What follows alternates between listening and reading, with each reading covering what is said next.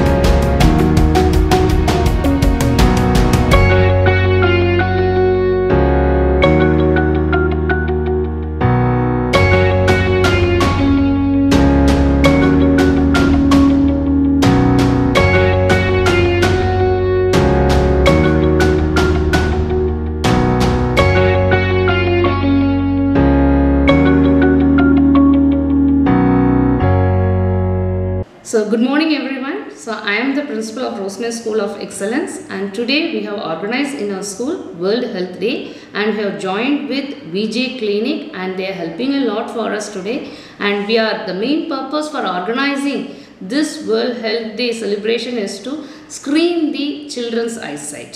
Okay, so that is a very important one, and because after online classes we are entering into the offline classes, and we find so many difficulties with the children. They are not able to see the board properly. So this is what we have organized this one, and it is successfully running, and we are going to follow this by giving suggestion to the parents to look care of their eyesight and also their body weight. That is also very important because children are addicted to junk food.